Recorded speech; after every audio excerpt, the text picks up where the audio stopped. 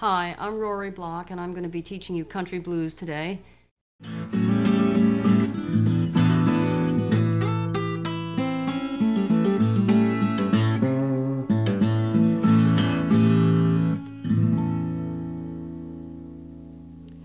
Okay, there's so many different interesting elements there. We have hammer-ons, plenty of hammer-ons. We have bent notes.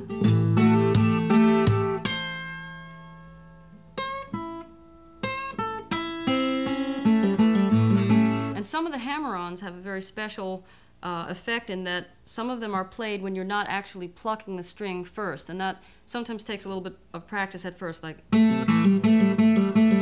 all I'm doing here is playing the G string and I'm hitting the D string. So we have, in other words, I'm not plucking the D string where I'm hammering on at all. In walking blues, there's a lot of bent notes, and in particular at the top of each verse, you have this. And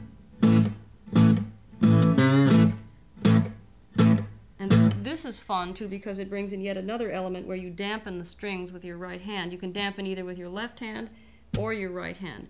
At this particular point, we're going to dampen with the right hand. Take the third finger and bend the third fret of the A string, and then go for the open D string immediately after that.